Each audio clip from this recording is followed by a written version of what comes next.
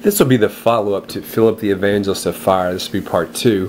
I want to thank you for listening to these messages and learning all that you can to be a better soul winner, to become the soul winner that God wants you to be, that you desire to be.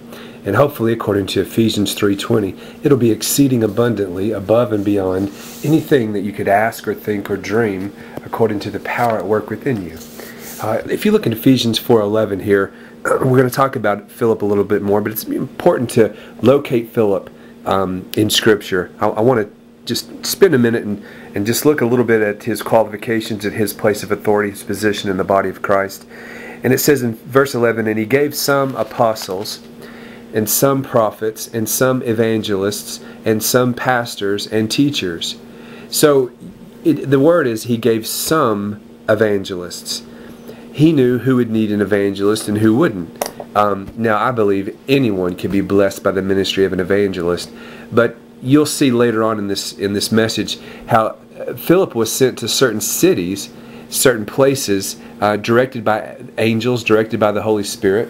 And, it's important to look at these things because that's going to spill over into our lives as we're talking about soul winning. Okay, so if you look at Acts chapter 17, verse 23, "For as I passed by and beheld your devotions, I found an altar with this inscription, To the unknown God.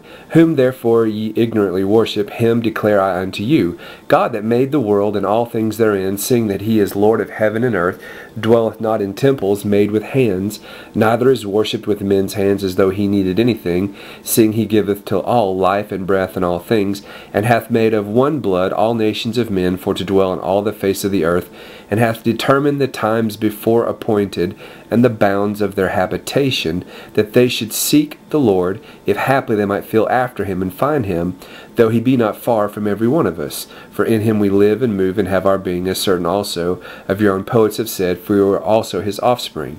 He's talking about bounds of their habitation in verse 26 and in verse 27, that they should seek the Lord. If you're living where you're supposed to be living, even the geography of where you are is going to help you become born again, help you to become a citizen of heaven. I don't know all the ins and outs of how that works, but it could be that your neighbors to the left, your neighbors to the right, your neighbors across the street, down the road, they all have a part to play in drawing you closer to Jesus, in drawing you near to him. And if you're in the wrong place, well, then you can tell that too, because it's just a place of darkness. It's a place where things just never seem to work out. It seems like there's just always a challenge. But you know what? If you live in where God's got you going, God wants you to live, then even the very streets that you drive on, even the very shopping centers that you go to, God will use those as divine setups to get you closer to him. We see this over here in the life of Philip. But before we get to the cities he's going to, I want to talk a little bit more about verse 12. Here is the purpose of these fivefold ministry gifts: apostle, prophet, evangelists, pastors, and teachers. It's for the perfecting of the saints, or the maturing of the saints, for the work of the ministry, for the edifying of the body of Christ. Our Philip, in this study that we're studying, his ministry was twofold. His ministry was to mature the saints for the work of ministry, and then to be an edifier of the body of Christ. Now, he's also going to do personal soul winning. He's also going to win the lost. Maybe I should say it's threefold. But as far as the church is concerned, his responsibility is to empower, mentor, discipleship, and anoint the laity for the work of ministry. And his work would be the work of evangelism. A pastor would do it differently. And for the edifying of the body of Christ. He's to teach and to build up the members of the body of Christ as God leads him to the various churches that he'll go to in the various places that he goes. And what is the purpose of that? It is in verse 13, "Till we all come in the unity of the faith and of the knowledge of the Son of God, unto a mature man," that word is perfect, but it really means mature, "unto the measure of the stature of the fullness of Christ, that we henceforth be no more children, tossed to and fro, and carried about with every wind of doctrine, by the sleight of men, and cunning craftiness, whereby they lie in wait to deceive. But speaking the truth in love, may grow up into him in all things, which is the head, even Christ." So you see, There's a maturing of the body of Christ that's to take place as a result of the ministry of the evangelist. And that maturity is to draw us into a spirit of unity, into a common faith, into a collective body of knowledge of the Son of God. To mature believers, it says that in verse 16, then we'll be fitly joined together and compacted by every joint that supplies, according to the effectual working in the measure of every part. That means they're out there doing the work of the ministry, making increase of the body unto the edifying of itself in love. They're winning souls. They're adding to the body of Christ. So we know these various things about Philip. We can look at his ministry and see him soul winning, but we can also read between the lines and read between the times that we see him in Scripture and the cities that he appears in. We can know that when he was going from city to city, these are some of the things that he was doing. He was perfecting the saints for the work of ministry, and he was edifying the body of Christ, as well as being a soul winner. And that would be true of all five of the fivefold ministry gifts. But it's important, I wanted to note that to you. It's not just Philip's job or just an evangelist's job to go get the lost born again. It's all of our responsibilities.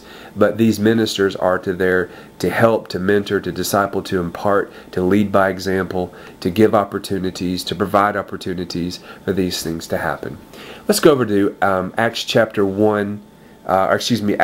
8, verse 4, and look a little closer into Philip's ministry.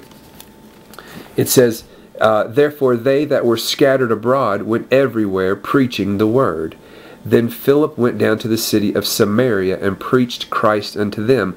Well, now see, that would be a fulfillment of Acts chapter 1, verse 8, where Jesus said, when you have been baptized with the Holy Ghost, you will receive power.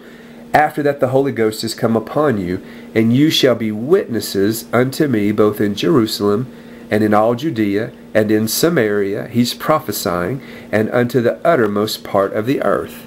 These were the last words that Jesus spoke to his body. And it says, and when he had spoken these words, these things while they beheld, he was taken up, and a cloud received him out of their sight. Well, you look right there in verse 5, there's Philip going down to Samaria. So he's in the fulfilling of Jesus' prophecy. Look at verse 6. It says, and the people with one accord gave heed unto those things which Philip spake, hearing and seeing the miracles which he did. So you see, like when Jonah went to Nineveh, he spoke the word. The whole city repented because he was on a divine mission from God. Jesus has told Philip and the early believers, you're to go to Jerusalem, Judea, Samaria, to the uttermost parts of the earth. To lose? No. To win converts. And there are places for each of us to go. Jerusalem would be our hometown. Judea would be our neighbors. Samaria would be our enemies, or those we don't get along so well with, or those we don't know so well, or those who might have some sort of a prejudice against us, whether it be financial, racial, whatever, cultural, political. And then the uttermost parts of the earth, that is beyond what's comfortable for you to go to. For me, it's the whole earth. For you, it might be your nation, it might be your state, it might be your city, it might be your hometown, it might be your neighborhood, it might be your grocery store. But each of us is called to be a witness for the Lord Jesus Christ.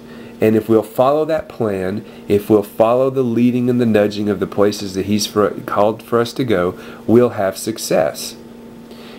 Over here in verse 26, it says, and the angel of the Lord spake unto Philip, saying, Arise, and go toward the south unto the way that goeth down from Jerusalem unto Gaza, which is desert. See, now he's getting out there into the uttermost parts of his earth.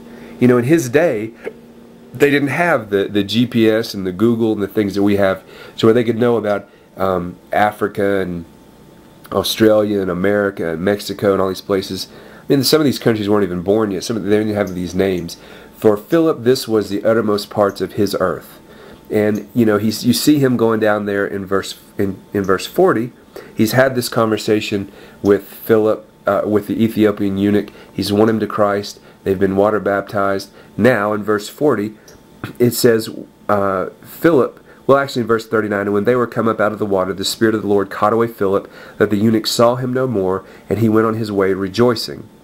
And Philip was found at Azotus, or Ashdod, and passing through he preached in all the cities till he came to Caesarea. Well, there's Philip fulfilling the Great Commission. You see him going from place to place and city to city. We see in Acts chapter 21 verse 8 some more things about Philip. It says that the Apostle Paul and Luke and some of their companions came, and it says, "And the next day we that were of Paul's company departed, and came unto Caesarea, and we entered into the house of Philip the Evangelist." So he's maintained his reputation. He's well known in the town. They knew how to get a hold of him. He's hobnobbing with other leading ministers of his day. It says he was in the house of Philip the Evangelist. It was large enough to receive visitors, which was one of the 7, and abode with him. And the same man had 4 daughters, virgins, which did prophesy. And as we tarried there many days, there came down from Judea a certain prophet named Agabus. How do we know the daughters prophesied? Because they were there many days. And as Abraham had trained his children, Philip had trained his children. These daughters probably had seen their father flow in the gift of prophecy. He was well acquainted with these gifts. He taught them, and he was an obedient father, a father that led by example, a father that had control of his household, a father that was training his children up in the way that they should go, and they were actively participating in ministering to Paul's companions and helping their father in ministry. I mean, you can see a family ministry going on right there. So anyway, some things we know about Philip. Well, look a little further with me, and it says that a prophet named Agabus comes down, and when he was come unto us, he took Paul's girdle, and bound his own hands and feet, and said, Thus saith the Holy Ghost, So shall the Jews of Jerusalem bind the man that owneth this girdle, and shall deliver him into the hands of the Gentiles. And when we heard these things, both we and they of the place besought him not to go up to Jerusalem. So there was a differing of ideas, there was a differing of opinions, there was a Holy Ghost move, there was a word of wisdom given out. And so Philip's house was a place where the Spirit had freedom to speak what was on his mind. It was a place of sensitivity to the Lord. It was a house, but it was a temple. And I think that's important to note. There was great liberty in Philip's house because Philip himself was a representation of the liberty that we have in Jesus Christ. And he had imparted that into his home and into his children. We know Philip was a man of the love of God because love never fails and love will set a household in order. Paul says, well, what do you mean to weep and to break my heart? For I'm ready not to be bound only, but also to die at Jerusalem for the name of the Lord Jesus. And when he would not be persuaded, we ceased, saying, The will of the Lord be done. And after those days we took up our carriages and went up to Jerusalem. And there went with us also certain of the disciples of Caesarea, and brought with them one Nason of Cyprus, an old disciple with whom we should lodge. So I see that Philip is mentoring locals in the faith. I see that. I see Philip has commissioned people of his city to go with Paul. I see that happening. I believe that. So I see Philip carving out a niche for himself even in his own hometown where he lives. I see him as a man with roots, and I see him a man with wings. Kind of the best of both worlds, if you will. So anyway, I wanted to take a few more minutes and share with you just a little bit more about Philip the Evangelist of Fire, and cover some of the things that we know to be true about him, and just enlighten and enliven you to the office of the evangelist. And I hope this has been a blessing to you. I praise God that you've taken your time to listen to these messages. Love to hear from you. We're at I Serve Outreach International. I'm a missionary evangelist, Eric Moore. iserveoutreach@yahoo.com is our email. Love you. Have a blessed day. We'll talk to you soon. Bye-bye.